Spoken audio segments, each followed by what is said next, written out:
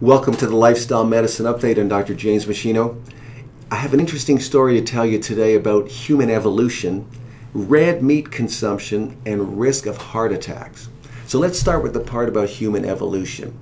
As it turns out, approximately a couple of million years ago, our ancestors lost the ability to synthesize a protein called the Neu5Gc due to a gene mutation. Now we think it's because humans who lacked this protein were at the time protected against the type of malaria that was present during that period, and so these individuals were able to survive, and they passed that gene mutation on to future generations, including us. Now today's malarial disease affects a different target within our red blood cells, so we're no longer protected against malaria due to this inherited gene mutation, but that's a different story. What's interesting is that red meat, which includes beef, pork, and lamb, contains significant amounts of the Neu5Gc protein, and once we consume those foods, our body absorbs that Neu5Gc protein. It enters our bloodstream and into our central circulation. Now once in our body, this protein appears to act like a foreign protein because our body doesn't recognize it, which triggers an immune response that leads to higher levels of systemic inflammation.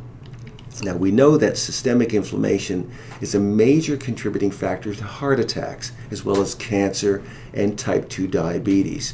Now consistent with this line of thinking is the fact that many human observational studies, or what we call epidemiological studies, show a very strong correlation between consumption of red meat, people consuming beef, pork, and/or lamb, and increased risk of carcinomas, especially liver cancer or hepatocellular carcinoma, as well as narrowed arteries, atherosclerosis leading to heart disease, as well as type 2 diabetes, as well as all-cause mortality. That means increased risk of death from all causes. So in any society that you look at around the world, the subpopulations of people that are consuming more red meat products tend to have a higher risk of all these health conditions, as well as premature death from all causes when you combine them all. So evidence for a link between red meat intake and heart attacks in humans is particularly strong when you compare humans to other mammals who still produce the Neu5Gc protein. So humans lost the ability to make this protein, but other mammals did not. What we know is that naturally occurring heart attacks due to atherosclerosis or narrowed arteries are virtually non-existent in other mammals, including closely related chimpanzees in captivity, who sort of share human-like risk factors. They have high cholesterol, sometimes high triglycerides, high blood pressure, physical inactivity, and that their heart attack risk doesn't seem to be the same as what we have in humans.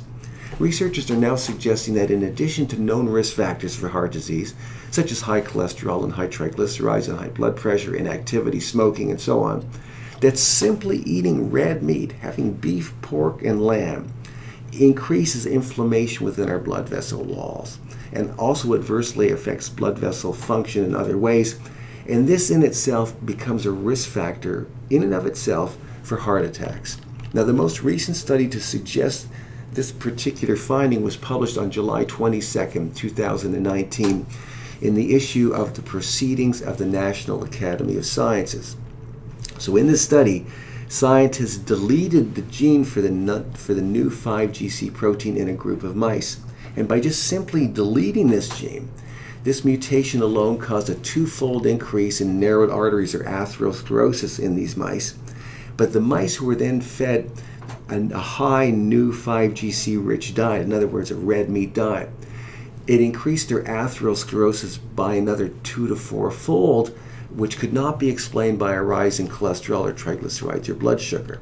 So in previous work, the same researchers showed that the dietary Neu5Gc protein consumption also promoted inflammation and cancer progression in other mice that had the Neu5Gc gene mutation sort of induced.